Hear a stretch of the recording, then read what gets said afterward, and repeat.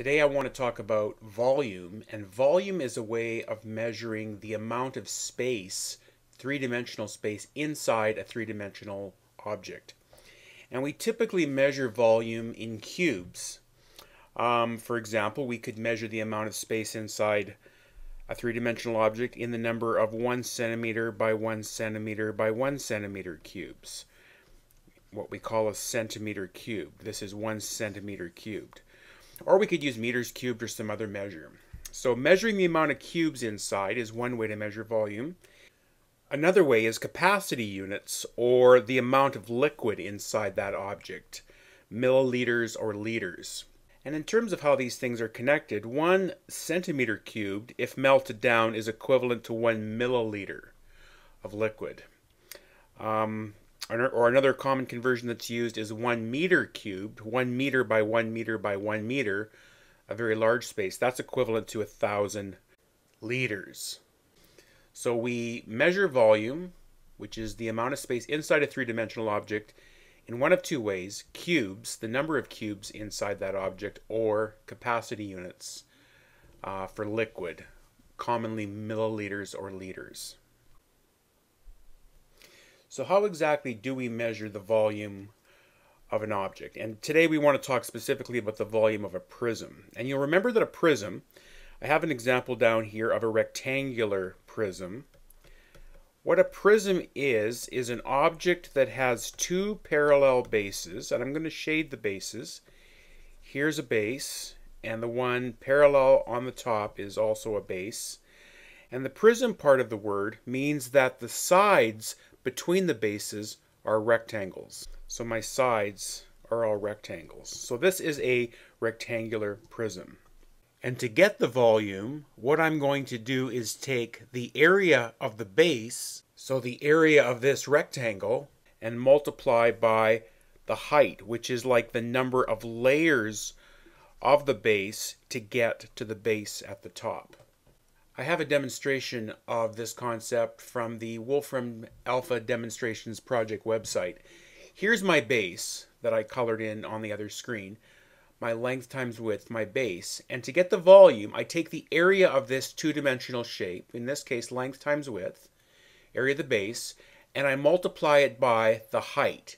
It's like I'm reaching or making layers from the bottom base up to the top base. So this length that I'm drawing out is the height of my prism. So I do the area of the base multiplied by the height. So the volume is the area of the base times the height. Let's do the area of the base over here on the side. That would be my 5 by 3. It's a rectangle. So that area is 15 centimeters squared. And then if I finish that off into my volume formula, the volume is 15 centimeters squared multiplied by a height, the length from the bottom base to the top, 10 centimeters. And my volume is 15 times 10, 150 centimeters cubed. You can think of the units centimeters cubed coming from the addition of the exponents on the units. Centimeters squared times centimeters to the 1 is centimeters cubed. So 150 centimeters cubed it would take to fill this three-dimensional object. That's its volume. Alright, here is another prism, and this time we have a triangular prism. And sometimes this shape can be confusing for people, but our base isn't necessarily the bottom of the figure, it's the shape that the figure has that's the same on the front and the back, from one level to the other. So my colored section triangle on both ends is my base, and the prism part is the rectangular sides joining those two bases.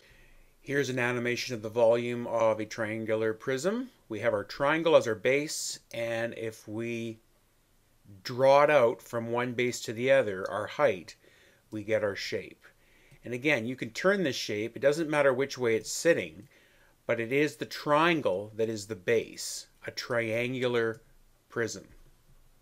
So the volume of our prism, again, is the area of the base, which is the triangle, times the height. So let's work on the area of our triangle over here on the side. We know the area of a triangle formula is 1/2 base times height. Let me draw my triangle out. It's 10 by 10 by 12. And we'll notice that we don't have the height of this triangle, which we're going to need to calculate its area. So we're going to have to figure this distance out, h, using Pythagoras. And because it's an isosceles triangle, we can use this section, 10, h, and 6, to calculate the height. The height squared plus 6 squared will be 10 squared. The height squared plus 36 is 100. Subtract 36 is 64. So my height is 8 centimeters. So my height of the triangle goes in there.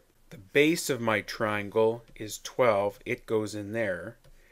And so my area of the base, 1/2 12 times 8, comes out to 48 centimeters squared.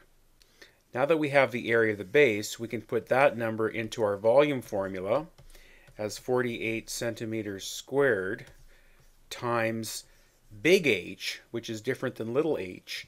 Big H, remember, is the distance from base to base in the prism, which is our 30. So our 30 goes in for H.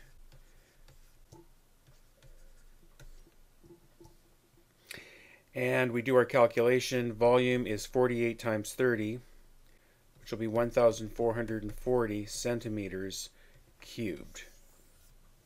Now for the final example, I'd like to do the volume of this shape, which is a cylinder, of course. It's not a prism, which has been our focus so far, but a cylinder is kind of like a prism. And if we again go back to one of our animations, here was my triangular prism. What I'm going to do is I'm going to change my base from a triangle to a base that has more sides. And notice what I'm doing. 7, 8, 9, 10, 11. My number of sides is getting larger and larger. And as I do that, I can see that the shape of my figure gets closer and closer to a circle. So if I take the number of sides to infinity, my prism ends up looking like a cylinder. So what I'm saying is a cylinder is kind of like a prism. Here is our animation of the cylinder specifically. And if I take my base, flatten it out as far as I can get it down, and then I multiply by the height, it's the same concept as the volume of a prism. We're going to do the area of the base and multiply by the height. So for my cylinder, I have my radius of 10, I have my height of 5, and so my volume, being area of the base times the height, a cylinder being like a prism in that we have two parallel bases, and the area of that base is a circle, which formulas would be, the formula would be pi r squared, and then we multiply by our height. This is the formula that you'll typically see for the volume of a cylinder. And then all we need to do is pop in our numbers. Pi times radius squared times height from base to base. That's pi times 100 times 5.